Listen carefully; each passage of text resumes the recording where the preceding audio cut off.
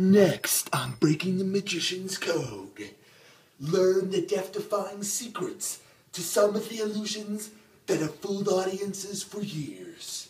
This is Breaking the Magician's Code. Ever wondered how magicians hypnotize their audience? Well, the masked man is about to show us how. He will make a simple clock float with nothing more than the gravitational pull of his hands. Look, he's proven that there's no strings attached. How is this feat possible? Find out next on Breaking the Magician's Code. Not bad, masked man, not bad. This next trick has been performed for years. The magician will take a simple object, literally pulling it out of nowhere. Where did that come from? Nice one, masked man.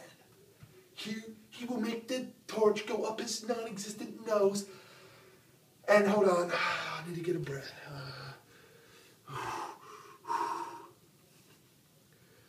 Up his non-existent nose and out of his mouth. Watch the torch carefully. It's just a regular flashlight, right? Well, wrong. The magician's about to snort it like he snorts cocaine. And watch as he pulls it out of his mouth. Now, here are the secrets. First of all, you need to do a German wrist palm, which looks like this, concealing up behind your wrist. Then when you need to spit it out of your mouth, just go like this.